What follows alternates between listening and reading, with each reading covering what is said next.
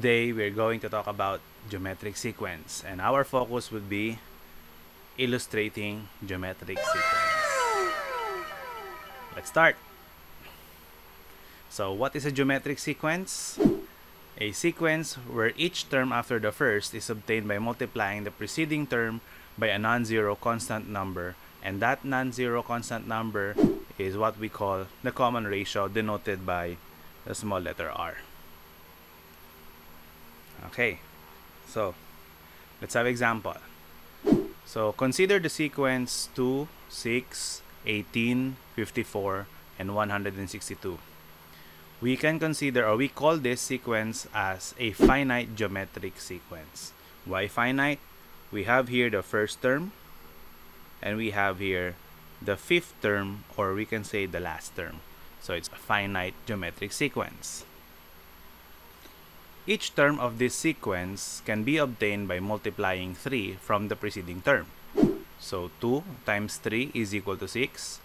6 times 3 is equal to 18. 18 times 3 is equal to 54.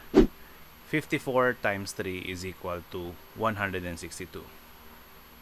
That constant number we multiplied to get the next term of this sequence is called the common ratio.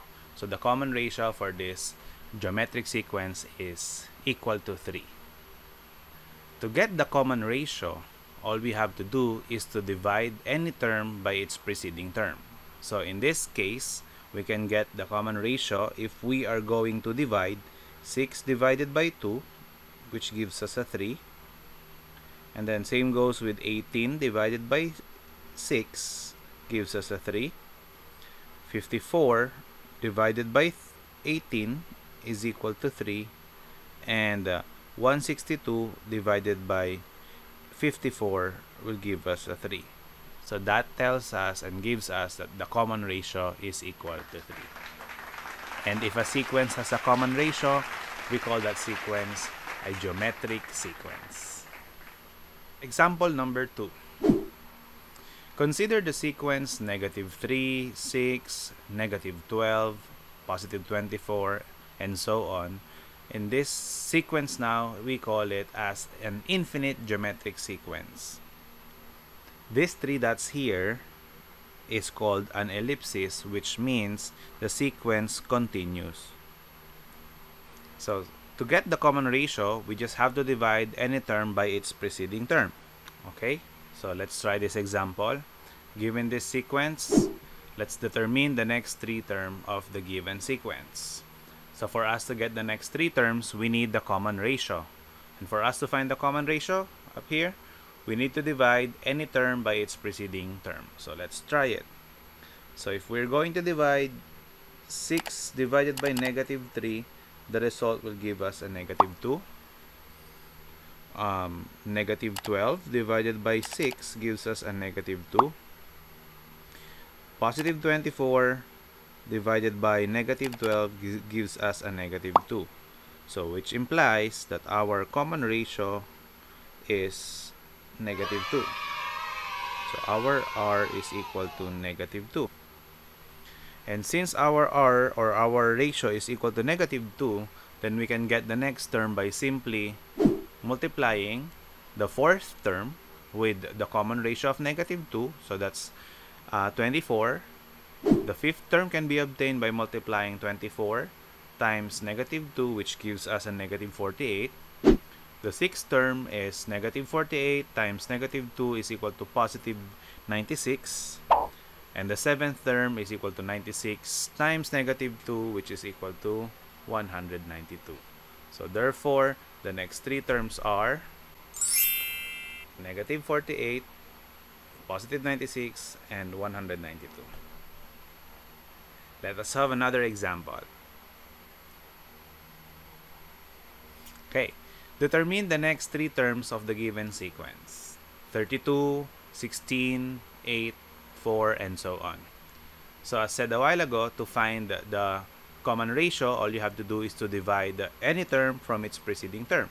So with this given, we divide 16 by 32, and don't be afraid, even though the result will be a fraction. So our 16 divided by 32 is 1/2. let's go with 8 divided by 16, which is also 1/2, and 4 divided by 8, which is also 1/2. Which means that our common ratio is 1/2. So, to get the next terms, all we have to do is to multiply the fourth term with the common ratio 1/2 to get the fifth term. So, since a sub 4 is equal to 4, therefore a sub 5, or the fifth term, can be obtained by multiplying 4 times 1/2, which gives you a 2. A sub 6 is 2 times 1/2, which will give us a 1. And the seventh term is 1 times the 1/2, which gives us 1/2. Therefore, the next three terms are 2, positive 1, and 1/2. Okay, so let's have our last example. So write the first 5 terms of a geometric sequence whose first term is 4 and a common ratio of 3. So let's list down first what we have from the given.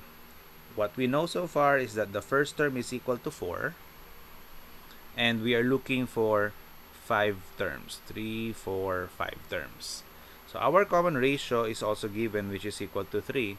So let's find the first 5 terms. So the first term is already 4. So to get the second term, we just have to multiply 4 times 3, which gives us a 12.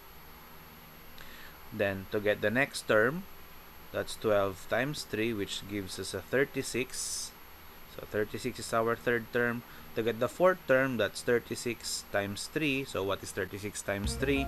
So if you want to multiply quick, use your calculator, or simply 30 times 3 is 90, and then 6 times 3 is 18. So 18 plus 90 is 108. I hope I make sense there.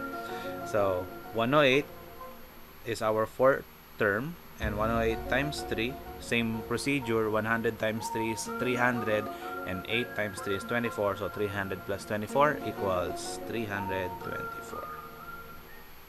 So therefore, the first 5 terms are 4, 12, 36, 108, and 324.